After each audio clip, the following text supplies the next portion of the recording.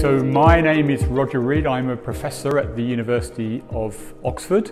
I am very, very happy today to have taken delivery of this beautiful plastometer. We are going to be using it to characterise the stress-strain behaviour of our newly designed materials, especially those designed for additive manufacturing. Typically with our new alloys, we don't have very much material to play with. So when we are making prototype alloys, we typically would like to get stress-strain behaviour, other mechanical data quickly, efficiently, and in a way which allows us to compare properties across alloy design space.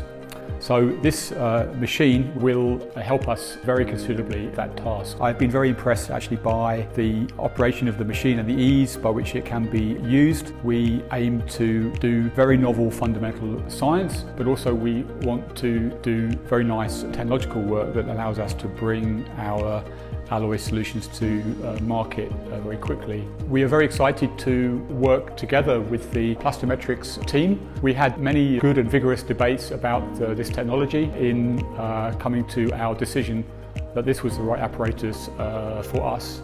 I'm very excited that we have a really excellent technology arrangement and partnership in place, and I believe that we will build on the initial success we have had with many scientific papers and technological solutions in the future.